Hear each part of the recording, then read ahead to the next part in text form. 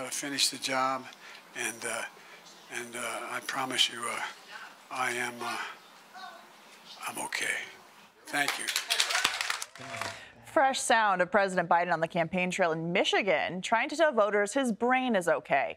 The big guy says the only way he quits is if somebody on his staff would just show him that there's no path to victory. Well, that shouldn't be too hard, right? There's plenty of polls showing that Donald Trump is clobbering Joe in key swing states, and it's got the media worried that someone isn't giving Joe the full picture.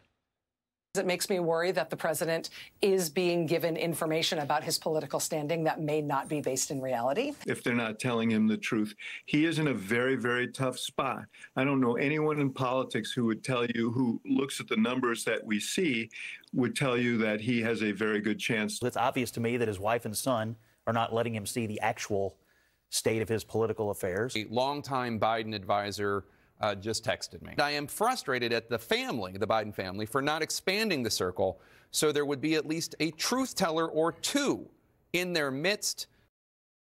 While we're on the subject of his staff, Axios is out with another stunning report that claims that Joe Biden is shrinking his inner circle to a group of yes men and women who block him from getting negative information.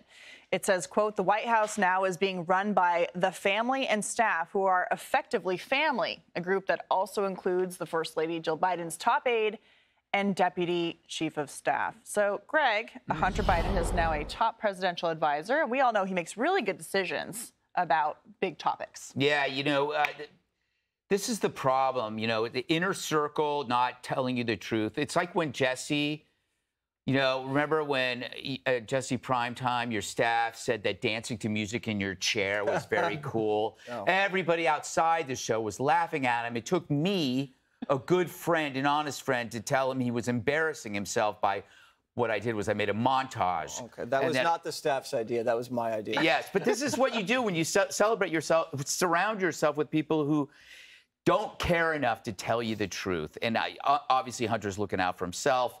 He's got money to worry about. He's got a lot of things to worry about. And as long as you have power, no one's going to tell you otherwise. And the sad thing about Joe is spouses are designed for that, to tell you what your co-workers and friends won't tell you. Unfortunately, Jill is a spouse, and she's controlling the spigot of information. She's controlling everything. And the thing that I guess bugs me about this whole thing is that they're worried about the numbers and not the nation. The stats should be like, who cares? It's like the guy's not well. He can't run a country. It's not about like, oh, you might lose. Maybe you should tell him, you know what, this isn't good. You said that Trump was the selfish one who wouldn't give up power. Look at you, dude. Yeah, Judge, First Lady Jill Biden, after that debate, went out in public and told Joe that he did a great job. I think that backs up the accusation that he's not getting the truth from her. Well, I don't think there's any question but that Jill Biden, you know, the make-believe doctor is a make-believe medical doctor. Too bad she wasn't a doctor. I mean, she might be able to help him a little bit. But, you know, she is the one who has dug her heels in. And you cannot get into the White House to see Joe unless Jill approves it. All right? So you have Hunter, who desperately needs his father to be president. I mean, there's still a lot going on in terms of his future. And Jill, who absolutely loves it. She has been literally coordinating and shielding Joe Biden, directing him to look this way, look that way, walk this way, walk that way. It's too important to her, and it's very sad. Mm-hmm. And that's why I referenced Truman's wife and Lyndon Johnson's wife, who said, no, we're not going to let this happen to our husbands. No second term. But she is a woman who, you know, is committed to running again. And I just want to say one thing about the debate. The original debate. Joe Biden was a different man than he was last night. And people don't talk about it that much, but I don't know who handled him before that debate. But whatever he was given, he was speaking ahead of his thoughts, and he was speaking too quickly, and he was dozing off. There was something going on with him. And I really believe that the family is not willing to say what it was that happened. I'm not suggesting in any way that Joe Biden has all his marbles, because he doesn't. Yeah. But at the same time, he doesn't. But at the same time, I think that there's a lot going on behind the scenes. The Dems have been complicit. They know he's not accurate, but that he's not on top of his game. But what yesterday did, what last night did, was allowed him to stay in until the end of the year.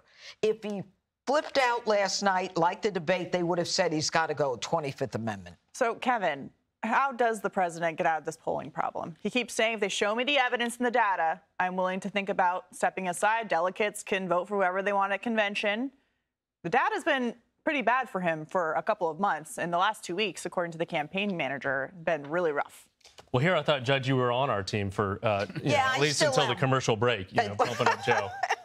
Listen, you've got 538 out there actually today saying that Joe Biden would win 271 to Donald Trump's 269, right? So you've got these polls. And I said last week when Nate Silver came out against Joe Biden that he was a terrible pollster. Now I'm celebrating him a little bit. I've changed my tune a little bit because he's right now in terms of the president. But polls have been all over the place. There is some trend lines in some of these battleground states since the debate.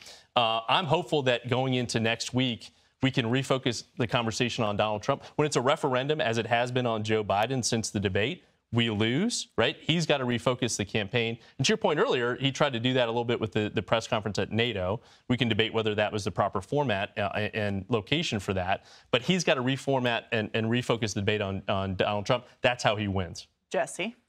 Well, I don't think polling's going to push him out. It's got to be Payne. They have to find an offshore bank account with Chinese money in it, or a whistleblower has to come forward, or they really pull some crazy move with delegates behind the scenes at the convention. But this guy has 4 decades of watching politics. Mm-hmm. He's seen polls turn around. He's seen black swan events. He saw one in 2020.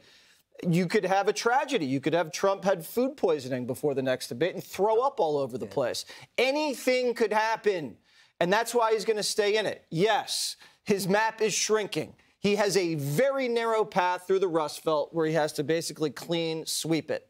Is it impossible? No. Is it improbable? Yes. All he needs to do is make it to the convention. He has 1 month. If he can survive 1 month, he's locked in the nomination, and there it is. Even less than that, because we're doing that roll call in like 2 weeks. 2 weeks. Even faster. Even faster. What? Remember, he's been in politics for 50 years. He's got a thick skin. Yes, he does. He's used to that. And he knows about October surprises. Yes, he does. It might be one of those. Yes. And early voting starts in September in some places, so there you go.